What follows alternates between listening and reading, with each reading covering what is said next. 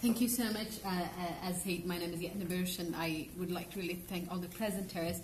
I can't agree strongly than what Jennifer said exactly in terms of the availability of tools. The key thing I would like to highlight is that the link between the counting and the accounting, because persons with disabilities are really being missed out in the budgeting and the financing of development everywhere.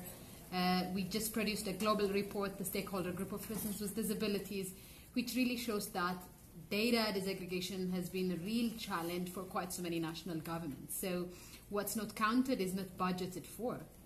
So you see quite so many disability issues, quite so many development agendas really become not financed by government. So in terms of disaggregating the data, I really feel like I'm more of a global citizen, even though I come from a country called Ethiopia, because I'm not counted in Ethiopia, but globally there is a nice data which World Bank and World Health Organization have done. So I tend to say that I'm a global citizen, because in your country you're not counted, and normally you count what you value, because persons with disabilities are not really valued or not really considered as contributing, so they're not counted. This is going to change because, as Jennifer mentioned, there is already the tool. What lacks is the will. How can we make the will to help the tool used? So in my country, I had the chance to negotiate with the government in the SDGs, and I asked how can we include disability? And they said, well, because we don't have data, we cannot take it in. And I said, come on, yeah, that's your failure not to have data. There is this tool. Are you willing to use it? Well, we don't have the money to do it.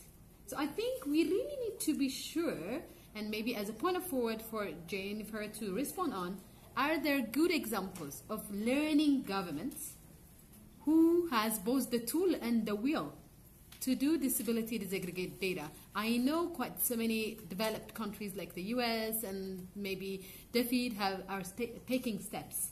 But I really want to know if there are, and I really call upon all of you to take back the message that there is this interesting tool which only requires the will to use it.